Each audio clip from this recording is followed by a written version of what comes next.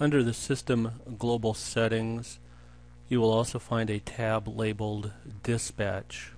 Again, this section should be reviewed prior to usage of the Fasttrak Cloud Ultimate. Under the FT menu, System Company and Security Setup, and the System Global Settings, underneath the Dispatch tab,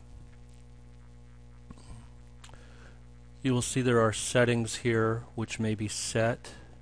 Filter drivers by calendar schedule should only be used if you have set up schedules for your drivers. Check the appropriate boxes below, as well as the drop status options. If you would like to be shown future reservations when you cancel a reservation, check the box.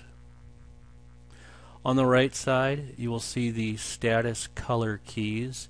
These colors are associated with the various status that you may assign to a reservation on the dispatch grid.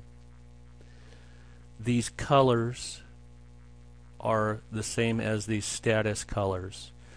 You may change them to any color you would like by selecting the set color, checking the appropriate color, and saving. Bottom right, you will see an auto drop jobs past estimated end time. What this will do is every night at whatever time indicated on the option will automatically drop jobs, meaning you do not have to set the status to drop. If you would like the drop-off time to be the estimated end time and not the actual time of midnight or 1 a.m., check the box and it will drop all reservations with the estimated end time. That is the Dispatch tab.